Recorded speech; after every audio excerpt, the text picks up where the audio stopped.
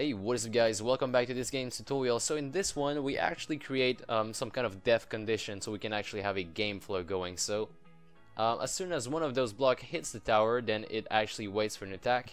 There it is, it spawned a simple, really simple UI piece, which pretty much accounts as a recap menu. A little bit later on we'll have information on there such as how many enemies we've killed and how many waves we lasted. Once we got all of this information, we can click on OK, it goes back to the hub, and then we pretty much start over again. And that is our game flow. So guys, without further ado, let's get started.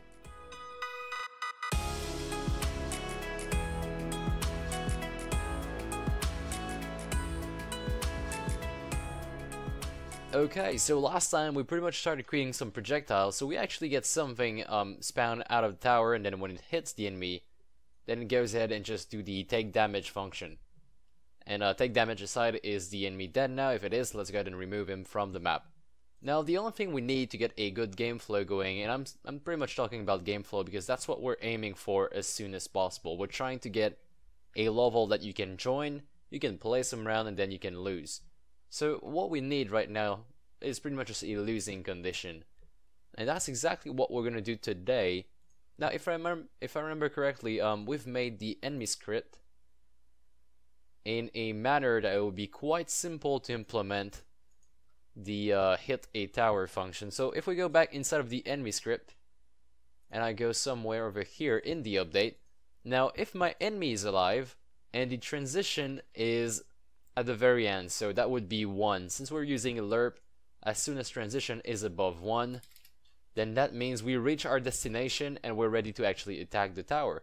So if transition is bigger than 1, that means we can actually hit the tower. Now, do we have some kind of attack per second? Yeah, there it is. So we also need a last attack, last hit. That's what we're going to be using. So if transition is bigger than 1, then we're going to check, are we actually in cooldown? Like, is our auto attack in cooldown? And the way we're going to do this is with another if statement. We could be doing it in the same thing as this one, but just for the sake of understanding the code, I'm simply going to put it in an additional if statement. So if time.time minus a last hit is bigger than attack per second divided by, actually 1 divided by attack per second.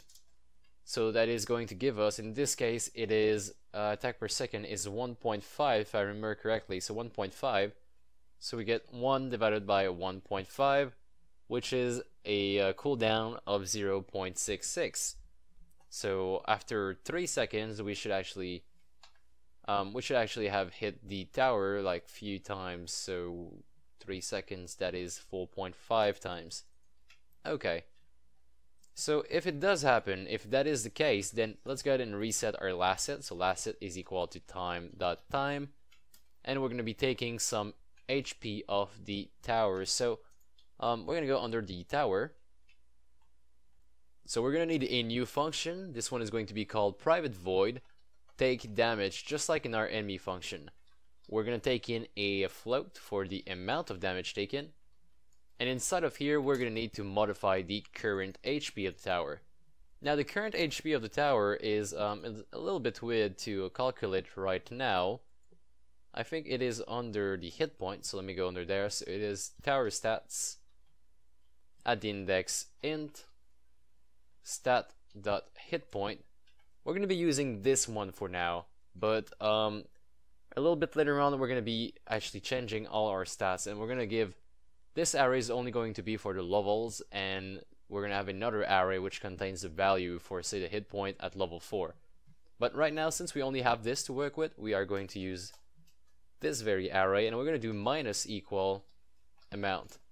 Now, if tower stats at the index int stat.hitpoint goes below 0,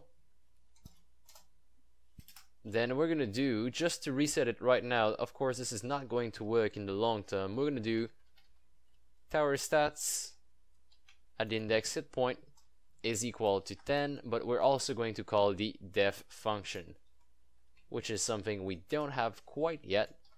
So Actually, this is the def function itself, so we're not going to be creating another function for def, since we're not going to be putting a lot of stuff in there. All we gotta do is turn off the game and create a menu. So the ending menu, a recap menu I like to call it. So we're gonna need some kind of way to find the recap menu. Now the recap menu is something we don't really have right now in the scene. So I'm going to go under game and actually create a UI panel, and this is going to be the recap menu. Now it is really important that you remember the name you called it, because we're going to be calling this menu using its name. So recap menu is going to be centered. It is going to be of width, say 250 by, actually, you know what, let's go on the canvas first and change our canvas scaler. For scale with screen size, we are scaling on a 480 by 800. And now we can go back on the recap menu and actually modify that. So scale, let's say 250 by 250, and this is going to be the recap menu. And inside of the recap menu, there is going to be a button that moves you back to the menu scene. Now here it is. I'm going to call this to menu, and inside of the button I'll just type in the text OK for I have acknowledged the recap information and I'm ready to move on to the other scene. So here it is.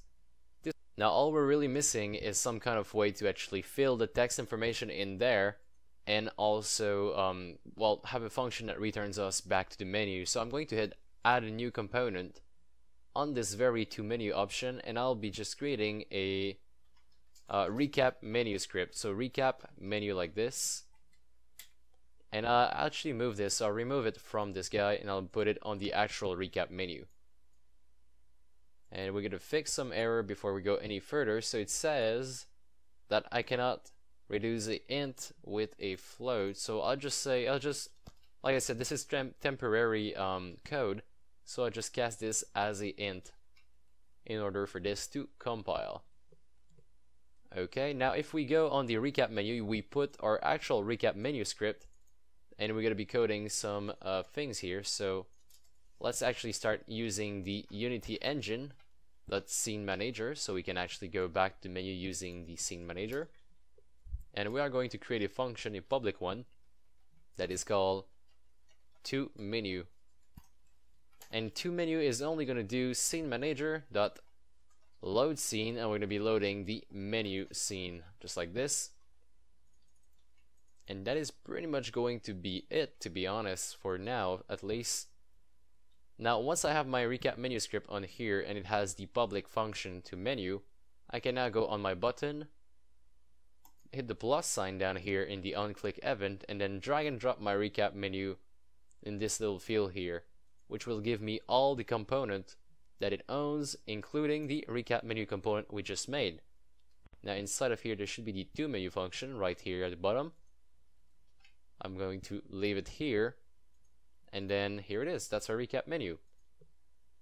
Okay, so if we actually go under the preloader, we hit play, go in the scene, open up the scene, we click OK, it goes back to the menu scene. Now the menu might be a little bit too far. Let's actually return to the hub so we don't see the menu over and over again if we lose. Okay, this should actually make a little bit more sense now that we move this to the hub. And here we go. Okay, so we can work on adding some transition a little bit later on as well. And everything seems to be working just fine for this recap menu. Of course, we don't really fill any information because we don't get any kind of information right now from the game. A little bit later on we can add how many enemies have we killed, how many waves have we passed, and all that kind of good information, how much money we've made this round. Alright, so next thing we need to fix is when we enter that scene, we actually get the menu right here, so we need to hide it. That's one of the first things. We need to actually hide this. Now the way we're going to be accessing this object is using its name, so it was really important for you to remember which name you actually put in there. So if I go back in my canvas, mine is called recap menu. I'm going to hit F2 so I can get the this highlighted text. Now copy this, and I will head back inside of my tower script. Now if I go on the function that's called onLevelWasLoad, I can check, is the active scene game? If it is game, that means the menu is there, it's in that scene.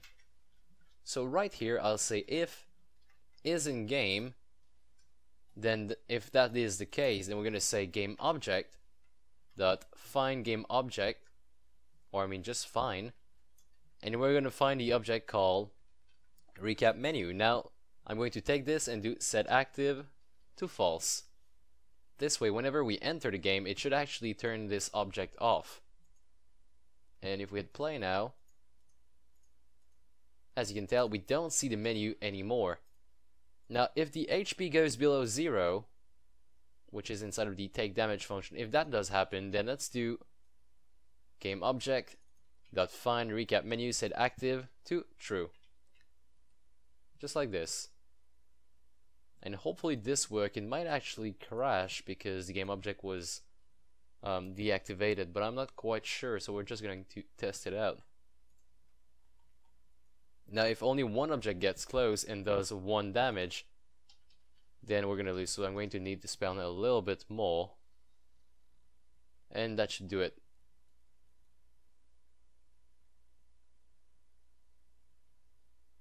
Okay, so we're definitely missing something. Is the take damage even called? Let's go have a look. So no, take damage isn't called. We're gonna do inside of the enemy script over here in the update function, we're gonna do the tower dot instance dot take damage. So it doesn't seem to have a take damage function in there as well. Did we put it? Oh, we put it private. Let's put it public. Okay, so now we should be able to call it take damage, and we're gonna send the amount of damage we deal, which is right here. So damage, like this. And now we can actually try this for real. Going to spawn a few enemies, and our tower should take at least 1 hit and actually die. Okay, so it says null reference exception. That means we're going to need to find another way to actually call this object, because when we do game object.find this object, we don't actually find it because it is actually disabled right now. So we're gonna be keeping a value of that game object, a field. So we're gonna go up here, say private game object recap menu. Now recap menu is going to equal this over here. So recap menu is equal to game object.find recap menu, and just after that we're going to do recap menu dot set active is equal to false.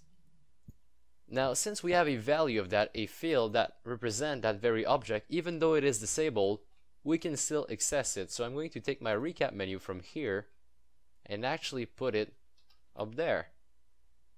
So recap menu dot set active is now equal to true. Now this way this should work pretty much 100%. So let's try again, spawning a few enemies. And the second the tower is hit, we should actually see the menu pop. And here it is. So that is our menu right there. If I click OK, I can actually go back to the hub and then start over again if I wish.